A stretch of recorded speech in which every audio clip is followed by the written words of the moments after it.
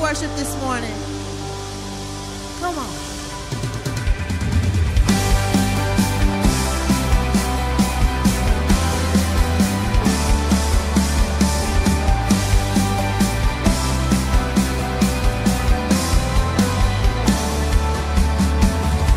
I believe there is one salvation, one doorway that leads to life, one redemption, one confession.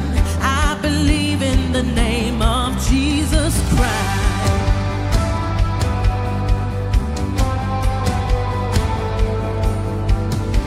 I believe in the crucifixion. By his blood I have been set free. I believe in the resurrection. Hallelujah, his life is death defeat. All praise to God our Father. All praise to Christ the Son. All praise to the Holy Spirit. Our God has overcome. The King who was and is and evermore will be. In Jesus' mighty name I believe.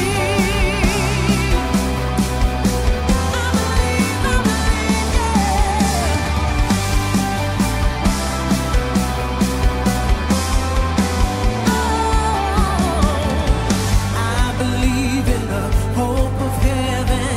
He's preparing a place for me, far beyond what hearts imagine, ears have heard.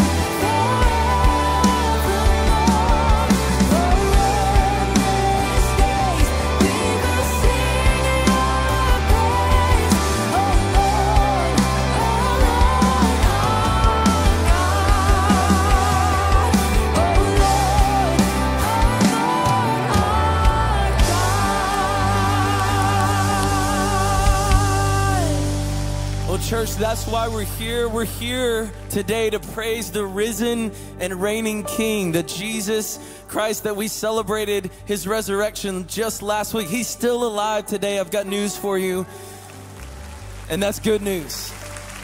Hey, we're glad you're here. Before you have a seat, would you just connect with someone around you, say hello this morning, and then have a seat? Thank you.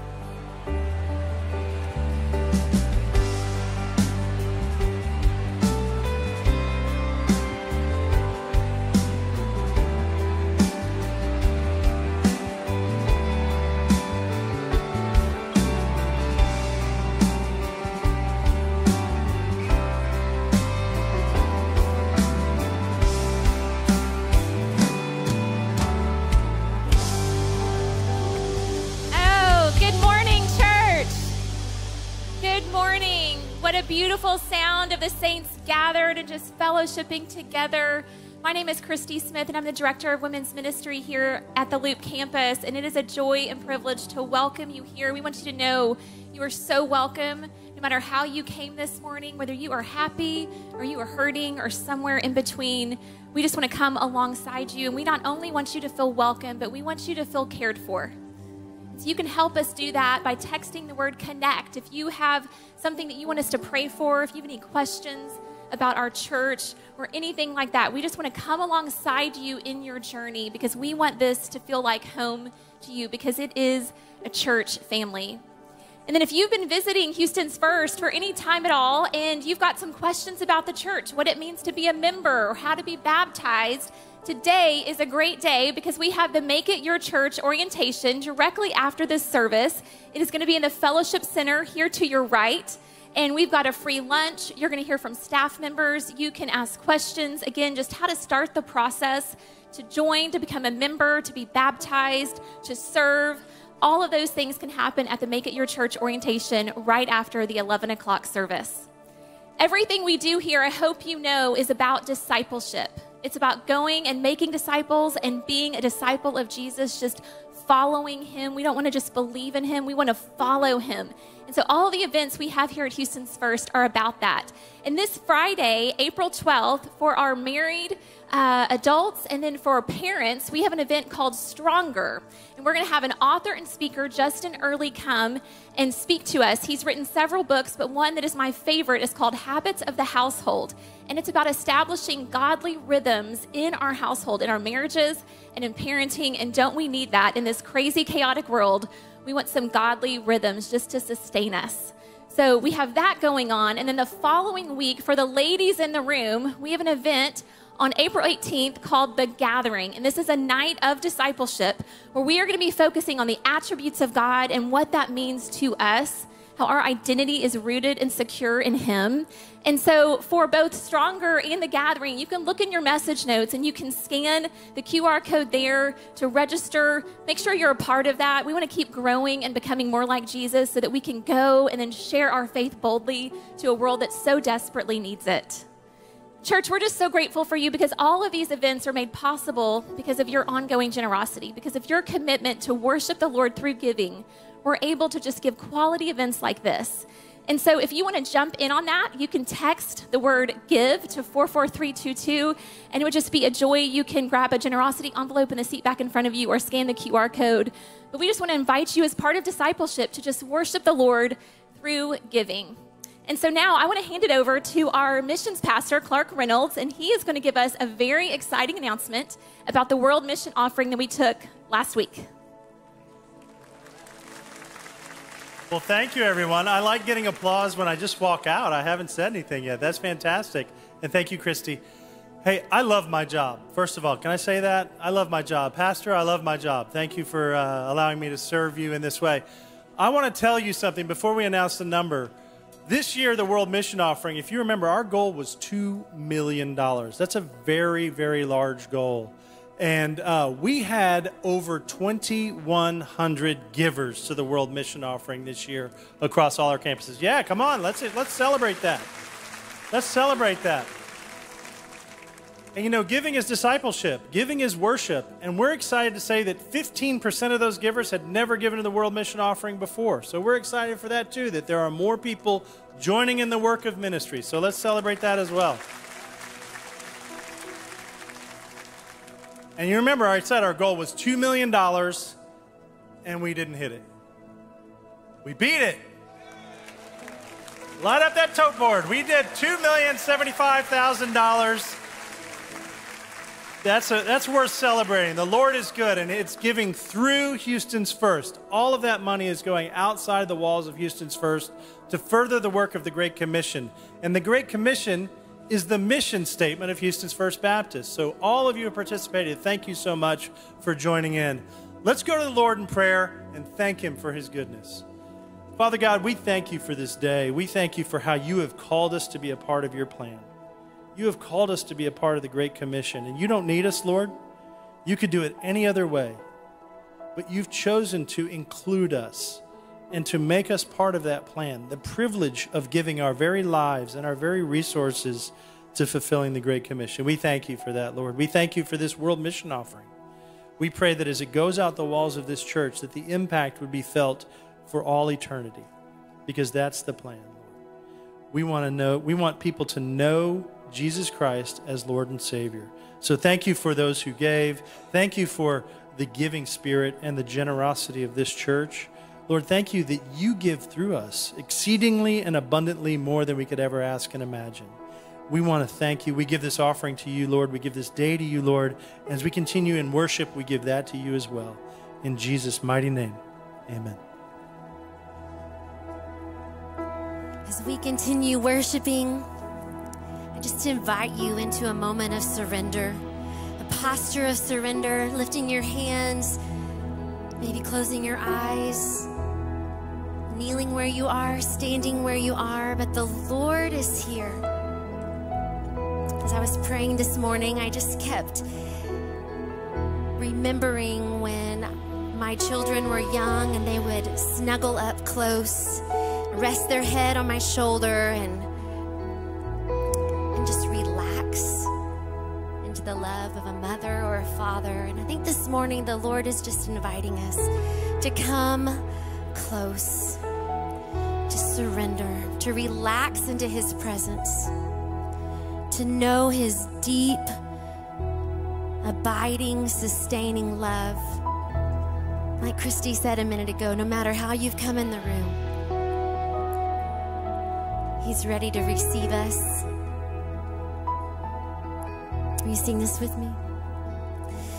And you're the light of the world, and you step down into darkness.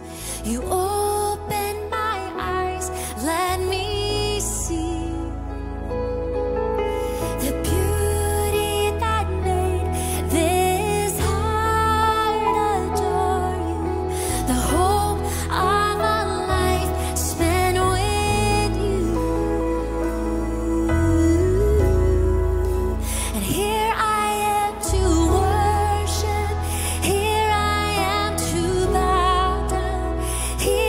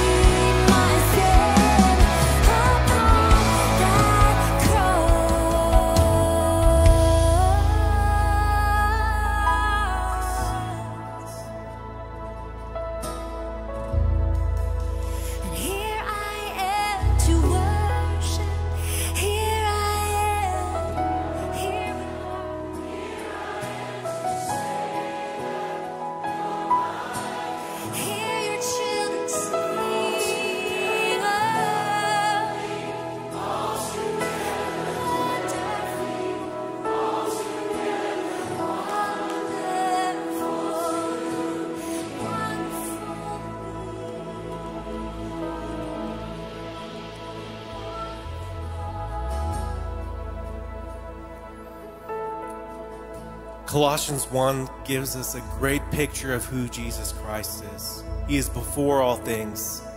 He reigns supreme.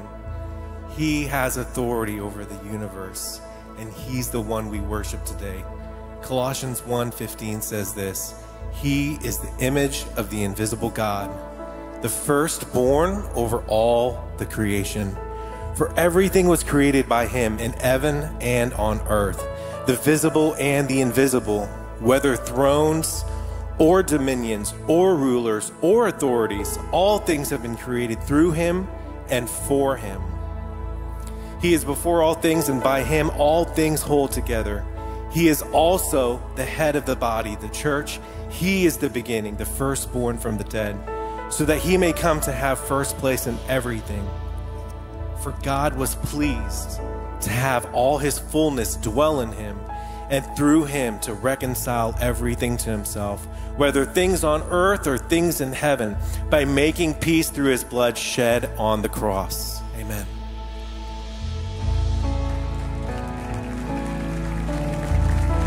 This is Jesus, who we set our hope on, set our eyes on right now. There is a day coming when the old will pass away. Every wrong will be made right. No darkness, no night. The sun will light the way. There is a king coming, one who conquered death and grave. No more pain, no more sorrow. This hope for tomorrow is our hope for today. We lift our eyes to this, to Jesus. He who was, he who is, he who was, he who is, and he who is to come. Christ the Son. You'll be riding every eye, and every eye will see the nail scars in his hands. Hallelujah, hallelujah. Jesus, thank you for this hope. Thank you that you saved us. There's only one worthy of all glory and all praise in this place. In our lives we sing all wealth and all honor, strength, wisdom, and power to the Lamb that was slain. He who is to come, Christ the Son of Man, riding on the clouds with a crown upon his head. Every eye will see him with the nail scars in his hands. Hallelujah, hallelujah. We sing hallelujah, hallelujah.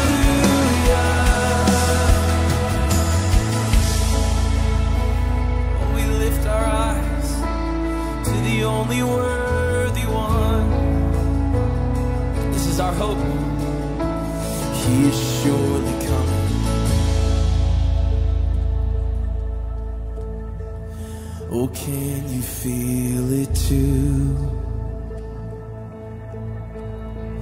All this tension growing stronger. It's a sign he's getting closer. Jesus is already on the move. Yes. And the story has been written. We all know how it ends. And my future has an anchor. My eyes are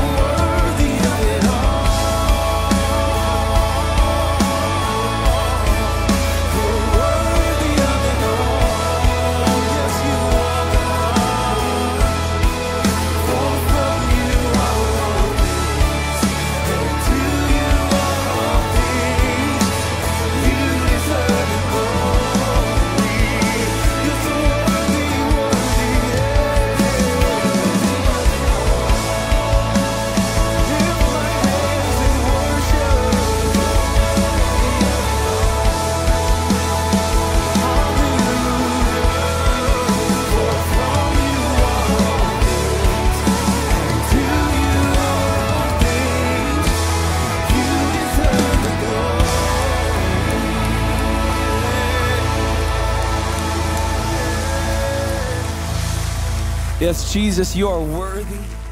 You are holy. You are good. And you're coming back again. We thank you for this hope today. Lord, I pray that these would just be more than lyrics that we're singing, more than songs that we're lifting up, but it would be the posture of our lives. Lord, to wait on you, to sing your praise, to thank you, to give glory to your name. Lord, would these things be true of our lives, not just our songs. Lord, we pray in these moments that you'd speak to us. We're ready to hear a message from you. We're ready to hear, to obey, and Lord, to see you do your work in our lives. I pray, Lord, for clarity over our pastor as he shares this word, and God, that we would just truly hear a message from you. We love you. We worship you. You are worthy of it all. In Jesus' mighty name, amen. Man, what a day it's been for us to hear about the World Mission Offering, to us to be in church today, for Sienna, Cypress downtown, digital family, radio ministry, Loop Campus, everybody be together worshiping. I want to tell you some great things that are going on in our church, because it is just too good to not celebrate with all of us. We have a ministry here called Legacy 68.5, and it's our adoption, foster care, and kinship ministry. It's based off of Psalm 68.5, which says God will be the father to the fatherless.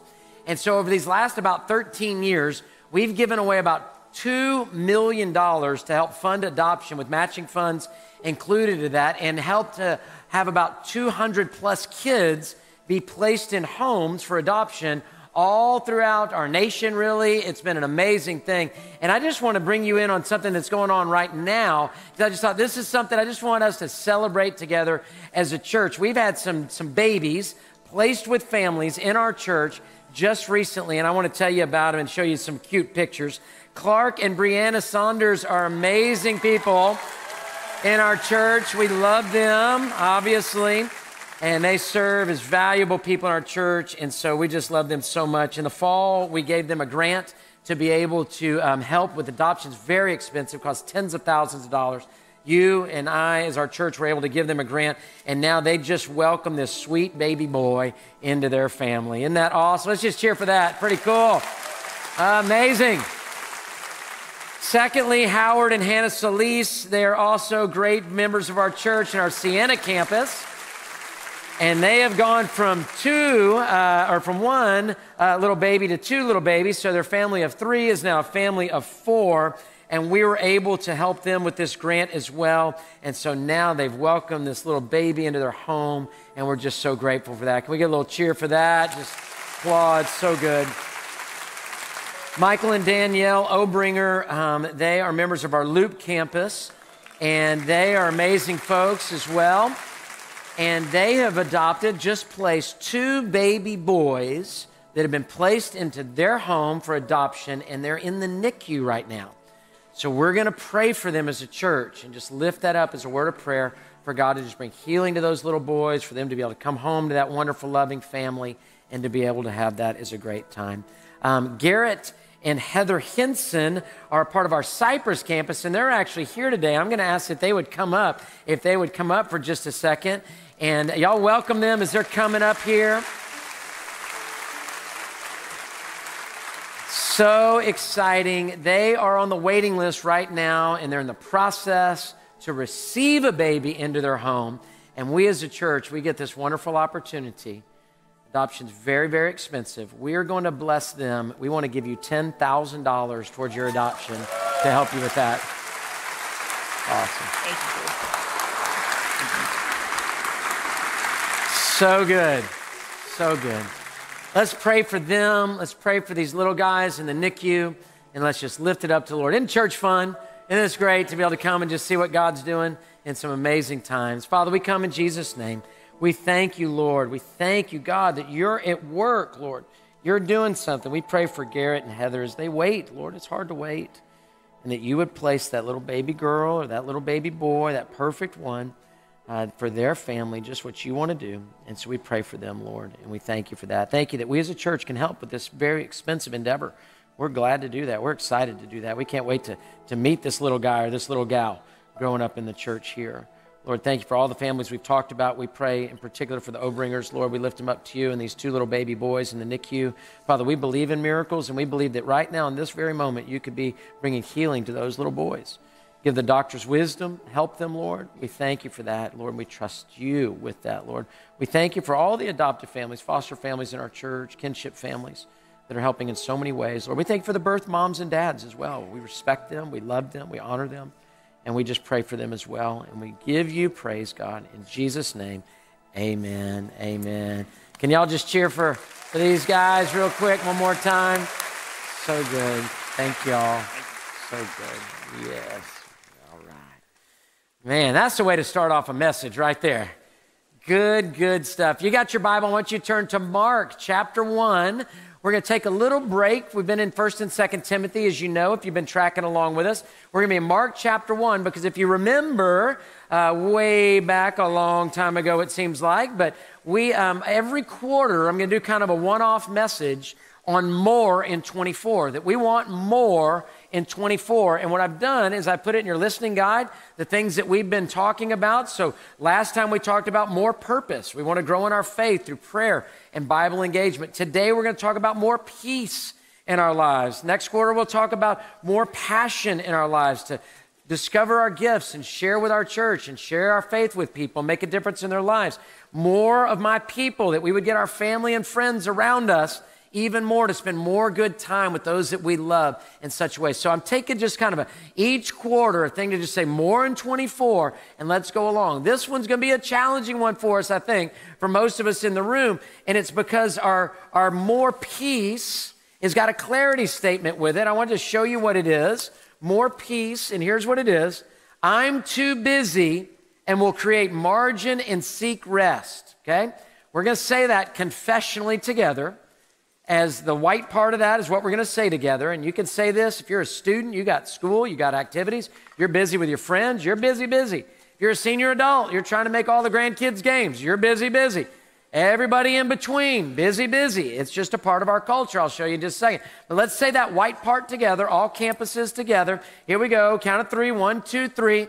I'm too busy and will create margin and seek rest. One more time. Say it from your busy. Okay, you ready? 1, 2, 3. I'm too busy and will create margin and seek rest. Well, what you just said is statistically true. 6 out of 10 adults feel like that they are, in America, feel like they're too busy to enjoy life. 60%, 6 out of 10 on a different survey, feel that there are not enough hours in the day to complete their to-do list. That means that more than half of Americans feel like they do not have enough time in the day. It used to be that busyness was something that we didn't really respect and lift up, and it was leisure that we lifted up. We said, oh man, that guy's really something, that gal's really something. They play golf twice a week, they do this, they do that. But now what's happened is busyness has become a status symbol. Harvard Business Review. Busyness has become a status symbol. People also consider those who exert high effort to be morally admirable, regardless of their output. Famed basketball coach of UCLA way back when, he said this: never mistake activity for achievement. Never mistake activity for achievement. But we're busy. We're going, and we are worn out. And we need a break, and we need a rest, and we need to just kind of say time out. So how do we get peace in our life? How do we get a restful heart? How do we get a peaceful heart? Well, we're going to see it with the life of Jesus here in Mark chapter 1. Before we jump there, let me give you just a funny thing that I read. There was a little story. A guy wrote a kind of an allegory of somebody that was learning English, came to America to learn English, and they thought that the word busy meant the word good. Because everybody they asked, they said, how are you? And they said, busy. So they just assumed busy must mean good. And we see that in the statistics, but let's see how Jesus Christ handles it. I submit to you that Jesus should be the most busy person in the history of the world. Lots of people to heal, lots of sermons to preach, lots of things to do, lots of miracles to happen. He's sure busier than me. He's sure busier than you. Could be, but look at how he handles it. He's going to have a big day of healing. He's going to spend the night, and then we're going to see what happens on the next morning. So what happens after this big day? We're going to see a time of recovery, if you will, in verse 35. Look at it. The scripture is going to give us our outline. I'm going to just really walk through the scripture and give you every point I'm going to give you. Very early in the morning, while it was still dark, he got up, went out, and made his way to a deserted place. And there he was praying. And Simon and his companions searched for him. And then when they found him, they said, everyone is looking for you. Is that the understatement of the year? Everyone is looking for you, Jesus. And he said to them, let's go on and go to the neighborhood villages so that I may preach there too. This is why I've come. The first thing about more peace requires individual effort. More peace requires individual effort. You can't just hope for it. You can't just think, oh, it's going to happen. It's not going to happen. You're not going to, get more fit by just hoping it happens. It's like this with this peace as well. It requires individual effort. I love the verbs that we see here talking about Jesus. Very early in the morning, while it was still dark, he got up, he went out, he made his way. So there's individual effort that has to happen. Now, there's two parts of this. Number one is find a time. Find a time. It says very early in the morning while it was still dark. Now, I know all of us, some of us, whoever of us, we say, well, I'm not a morning person, I'm not this or that. At some point, you got to be a something person, right? So find if you're not a morning person, you're not an evening person, you're not a lunch person, when are you a person? What's the deal? When's your time? When are you at your best? Let's find that time, your green zone it can be called, and to be able to say, let me put in there my time with God in that place. So here it is, very early in the morning while it's still dark. Jesus had a really busy day. He didn't sleep in. There's a place for that too. But he got up and he said, I'm going to spend time with God. And in that place, he found that time. Do you have a time? See, intentions have to be turned to actions. It's not just going to accidentally happen. Do you have a time? I want us to see the personal responsibility in these statements. Because we live in a culture where personal responsibility is not what we do anymore. We blame somebody else. Parents, you got to teach your kids personal responsibility. To understand they are responsible for their deal. You're responsible for your deal. Jesus has personal responsibility here. He wakes up early in the morning while it's still dark, and he goes out to a deserted place, and he has his time there. Do you have a time? Do you have a time? Is there a time set? If we were to ask you, would you say, yeah, okay, I got a time. I know what you're talking about. Yeah, in the morning, right before I get up, now I get the coffee going. What do you do? What's your first thing? Is your phone your first thing? Is your coffee your first thing? Is your Bible your first thing? Doesn't have to always be the Bible, but is it a priority in there? Is it really happening? And to be able to spend that time.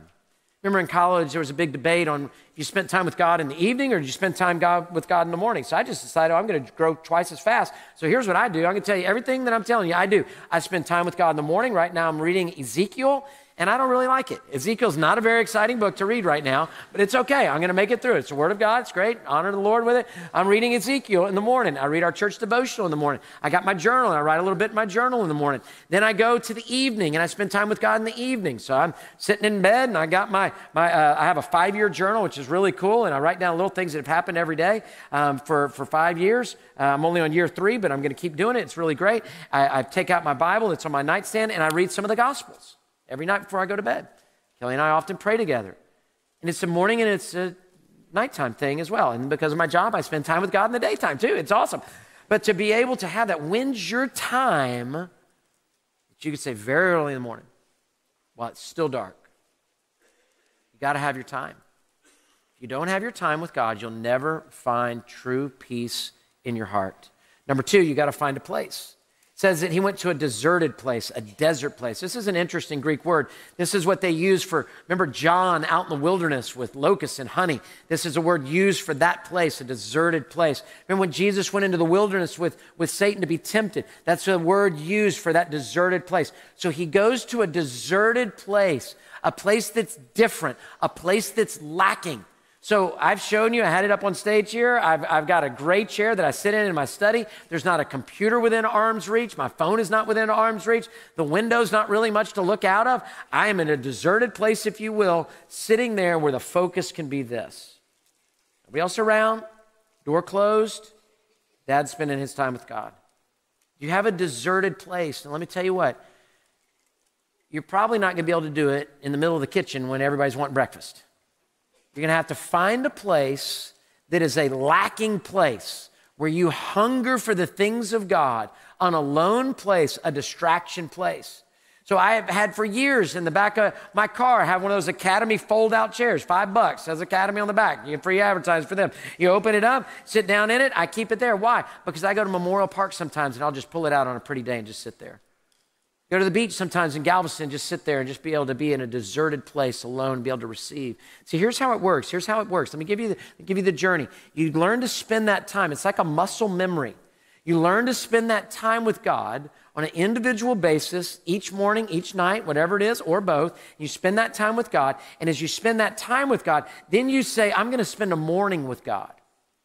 Then you say, I'm going to spend a day with God. Then you say, I'm going to spend a weekend with God. Now you're getting to some depths of the soul of God doing something in you. But you got to start with that little bitty time because it is really hard to develop that muscle.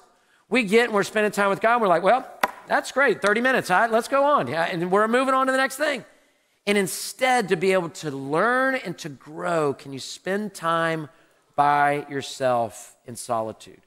Well, we obviously can't because in the Harvard Business Review as well, they cited an experiment of a psychologist that found with his colleagues that 67% of men, okay, so guys, we're not as good at this, 25% of ladies, the lower number's the positive, they gave them a choice. You can sit in this laboratory room and just be with your thoughts, or there's a button here, and if you press it, it will give you an electrical shock. 67% of the men press the button to shock themselves. Fellas, what's wrong with us? What is that? 25% of the women, they had an electric shock. Ladies, a quarter of y'all are crazy. What is up with that? What happens? We just can't sit still. So we want to figure out what it is. So what happens is we will do this. If you ever been on a vacation and you get home and you need a vacation from your vacation, you're more tired than when you left because you went and you saw and you did all these things, boom, boom, boom, boom, boom, boom, boom, all these things that were happening. And what happens on that vacation is we take our type A, we take our go get it, we take all these things and we move it and we just shift it to vacation.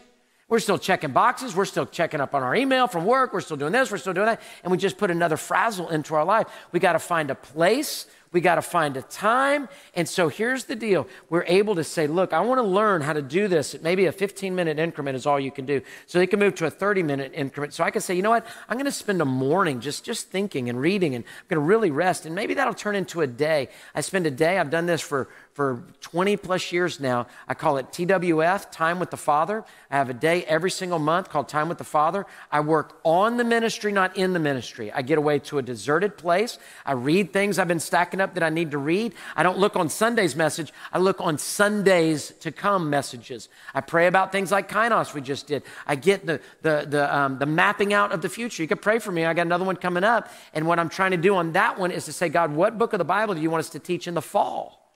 So that we can be ready for there. Because I know my life well enough. If I just go week to week to week to week, I'm going to be coming up really dry at some point. So I want a time with the Father to be able to get away, to really work on, not in.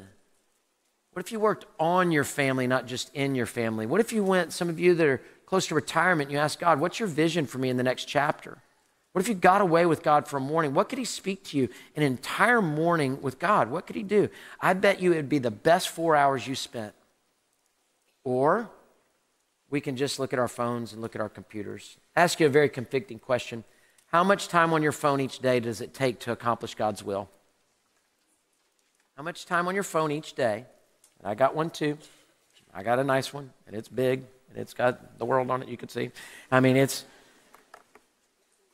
How many hours? Average says that we look at our phones 144 times a day. That 57% of Americans consider themselves mobile phone addicts. Over half of our country considers themselves mobile phone addicts. That's not the ones of us that are in denial about it. 3 out of 4 admit to feeling uncomfortable without their phones. 3 out of 4 admit to feeling uncomfortable without their phones. So that's 75%. Almost half, 47%, say they panic when their battery drops below 20%. Oh, yeah. And roughly half of teenagers, 13 through 27, so even further than teenagers, worry that they spend too much time on their phones.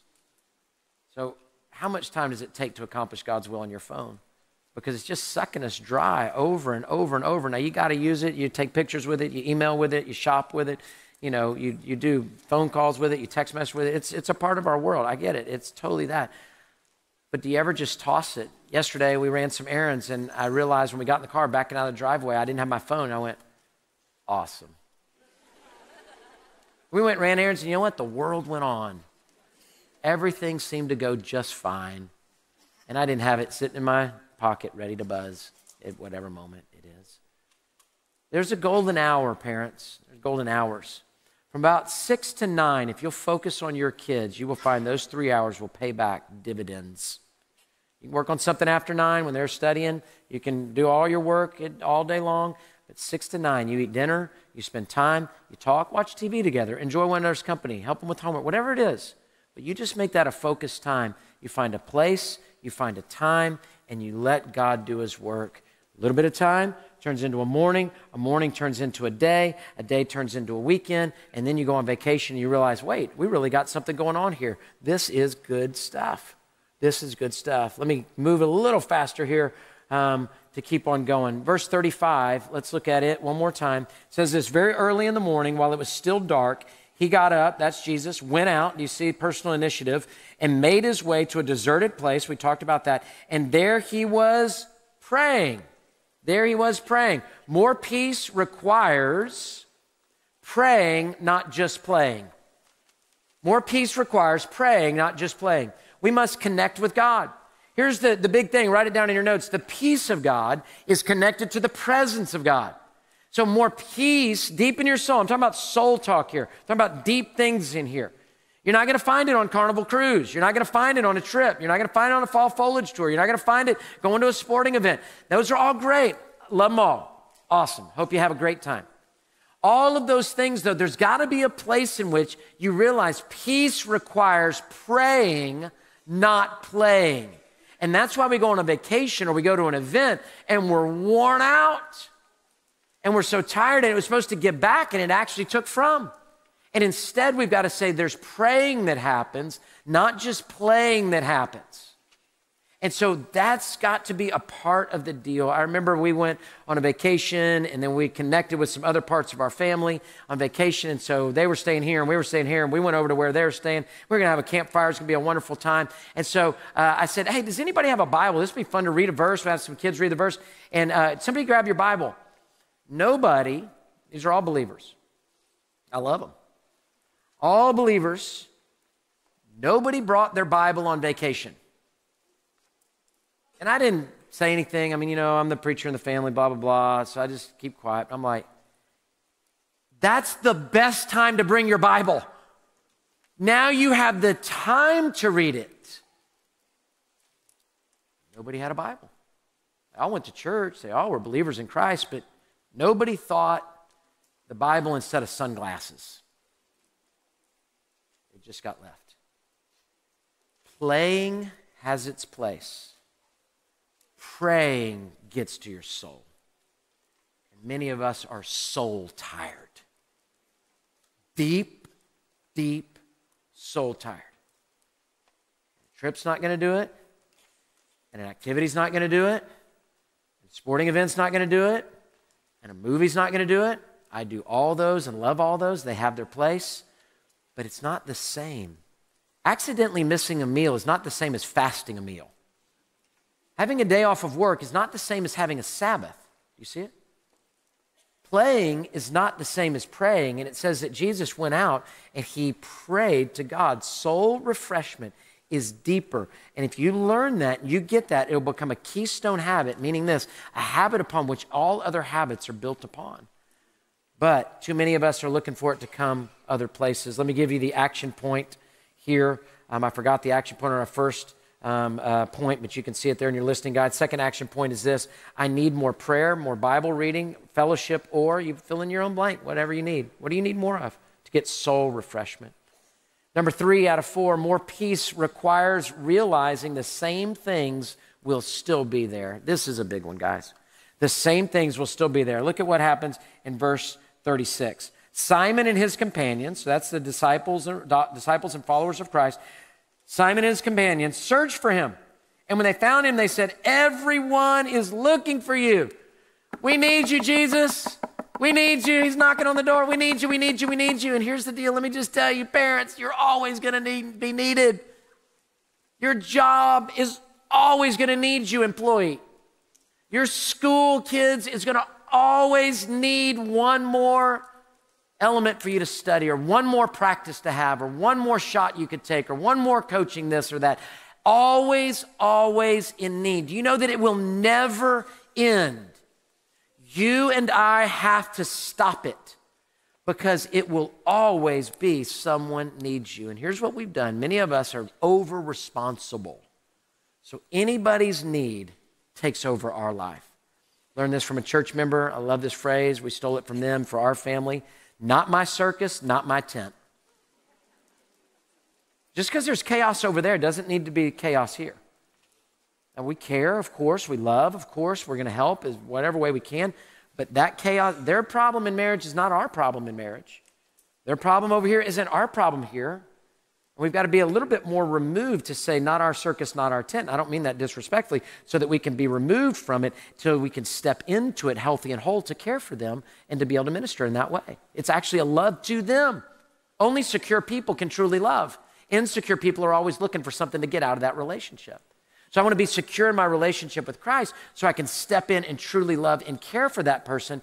And when we end up in a time that we don't realize, the same things will always be there. Moms, your kids are always going to need you at some level. Dad's always going to need you at some level. I know it's different at empty nesting. There's always going to be that. Kids, your school's going to need you. On and on it goes. Work's going to need you. It's a 24/7 job we all have now. It can get us anytime we want, right? Or anytime they want, I should say. Simon and his friends are going to, I say this as reverently as possible, bug Jesus throughout the entire Gospels. And here's what we have to learn. You're juggling. There's rubber balls and there's glass balls. Some balls you can drop and they'll bounce. Your email will bounce. I promise it will be there. Work, most of it will bounce. It'll be there. Your marriage is a glass ball. You drop it too many times, it may shatter. Your relationships with those you love and your family, your friends, it's a glass ball. You drop it too many times, it'll shatter. Do you have any friends that you're like, you know what? I'm not calling them anymore. They never call back. We never talk anymore. And the glass ball just kind of hits the ground. Rubber and glass, spend your time. You got to have both, but to be able to hold those and know what's precious. Do you know it's always busy? Well, it's New Year's, it's busy. You know, spring break's coming up. It's really getting busy. You know, the end of school, man, it's always busy at the end of school. Summer, goodness, our summer is packed. Back to school, oh my goodness, we got so many things to do. It is so busy. Thanksgiving's coming. You know how the holidays are. Christmas is coming. Oh, it is so busy. Start over. New Year's is here. Oh man, it's so busy. Spring break is here. On it goes. It never ends. Simon is always knocking on the door. Let me give you a song that I love. I've quoted it to you before. It's by Sarah Groves. Just One More Thing. Here's what it says. The title is Just One More Thing. There will never be an end to the request upon your time. It's your place, personal responsibility, to stand up and tell the world, you've got to rest a while. Everything is important, but everything is not. At the end of your life, your relationships are all you've got. And love to me is when you put down that one more thing and say, I've got something better to do. And love to me is when you walk out on that one more thing and say, nothing will come between me and you. Not even one thing. One more thing. Man, that hits us all with guilt. And there's compassion that God can forgive us and he moves through us and we can get it wrong, but we can get it right again. Let me just tell you, husbands, what your wife needs to hear you say is, you know what? I'm not going to work. I want to be with you. That'll bless her. Just stereotypically, I'm just calling that out stereotypically. Of course, that could be ladies working too, of course. Just stereotypically, wives, what your husband needs to hear is, you know what? The kids can fend for themselves. I'm going to focus on you. And I just want to love you. Just stereotypically, that could happen with the dads as well, no question. Everybody's so easily offended in our society. All of us are sinners, right? Okay. But there's so much love and worth that happens in our heart when someone says, you know what? I'm not doing that. Let's me and you hang out. That happens with friendships. That happens in parenting. That happens in relationships. That happens in marriage. That happens with all these different things. And then there's other times you got to say, you know what, family, I'm going to have to be away because this is busy season for me right now, and I got to really dig in for right now. Christmas for my family, Dad's gone. See you later, right? I'm going to be here for about a week solid in that time. Easter Sunday, not a family vacation for us, right? But that's okay. I'm not griping. I love it. It's awesome. You got to know, your wife needs to hear these words, I will be back. Your husband needs to hear, I will be back. But what we do is we go after the rubber balls and we let the glass balls fall to the ground. We need to rest. We need to acknowledge we're limited. We need to acknowledge God is not limited. We need to acknowledge we cannot do it all, but God can. We need to acknowledge that God is God and we're not. And then what will happen? Here's the payoff. You ready? Here's the payoff. It's in verse 38, but listen to the point first. More peace brings refreshment and purpose. So Jesus has had a busy day. He slept for the night. He got up early in the morning to spend time with God. He's spending time with God. And then they say, everybody needs you. Everybody needs you. Everybody needs you. So he stands up and he says this on verse 38. Look at this and see if you see refreshment and purpose. And he said to them, let's go on to the neighboring villages so that I may preach there too. This is why I've come. This is why I've come. More peace brings refreshment and purpose. Do you see him? What's the first words he says? He stands up and he says, let's go. Let's go. That's refreshment. And that's become the phrase of sports, isn't it? Let's go. I mean, it's like, and I'm just try to give a little psychological experiment here. I want you to watch and notice how excitement looks like anger now.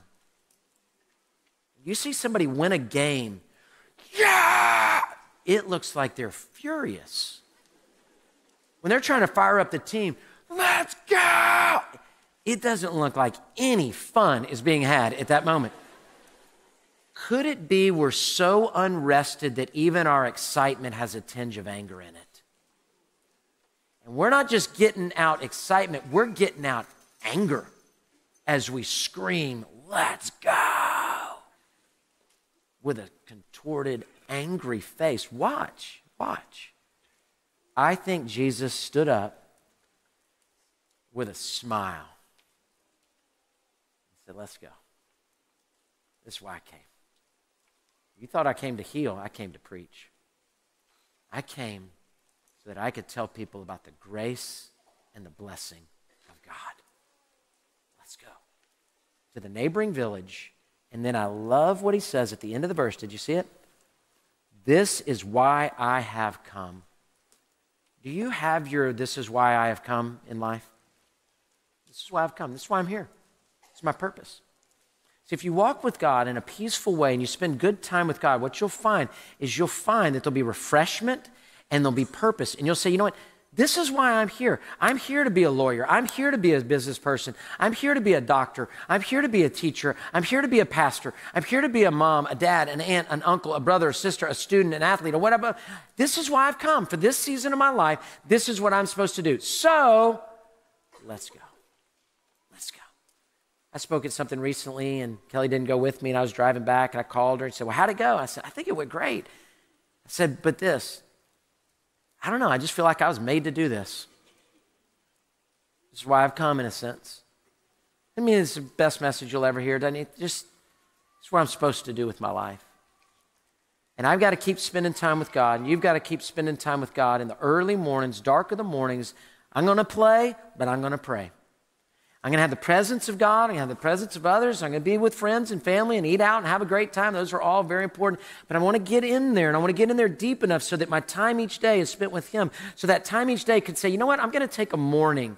And I'm going to take a morning, and I'm going to learn how to spend time with God in a way I can really think through some things that are important in my life. And then I might take a day with God. And then it might even be a weekend.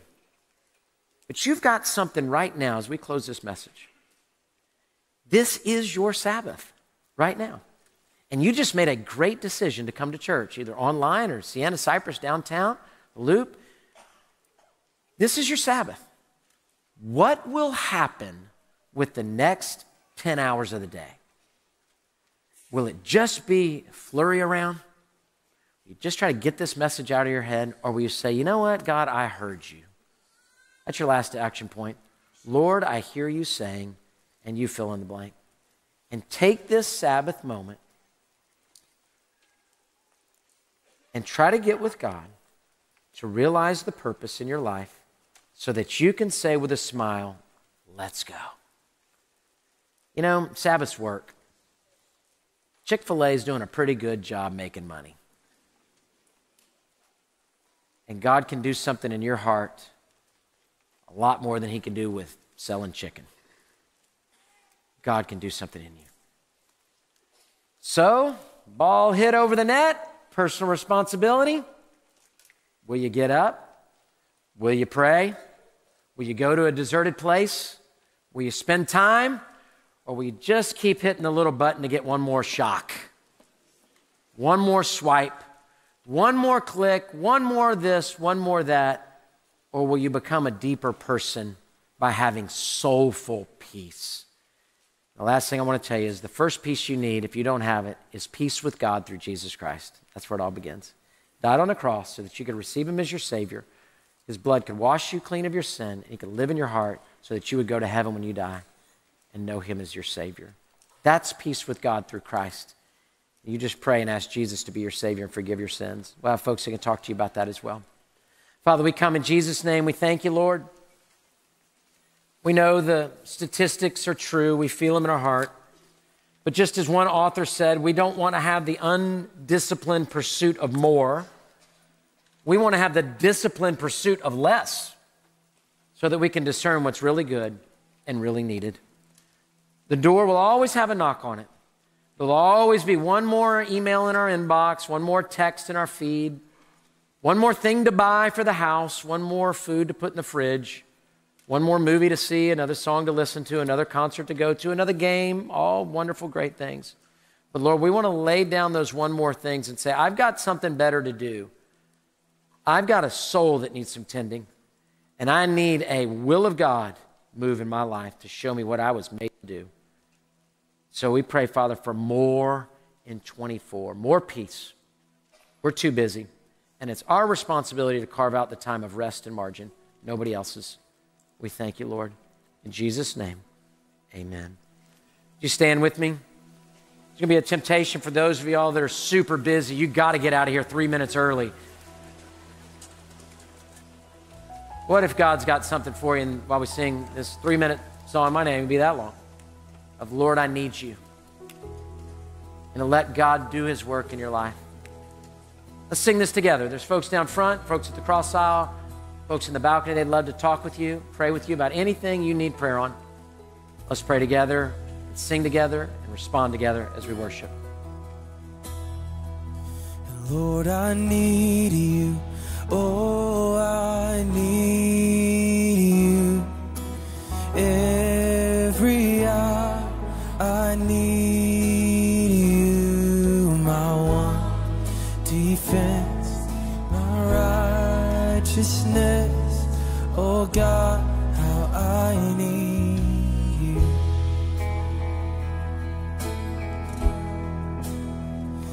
And Lord, I come, I confess, bowing here, I find my rest.